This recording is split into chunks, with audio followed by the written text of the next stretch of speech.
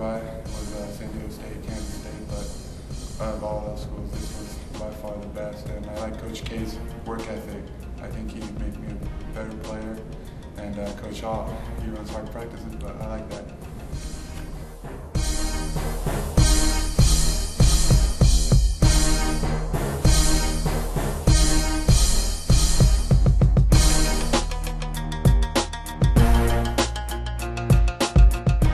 Well, the hardest thing coming in mid-year is just leaving home.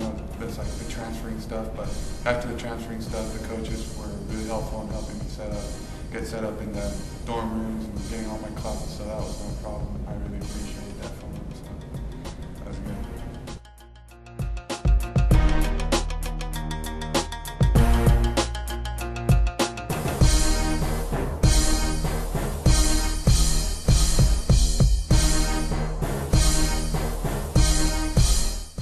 Well, I'm looking forward from spring ball is to get a chance to compete, learn the plays, get in.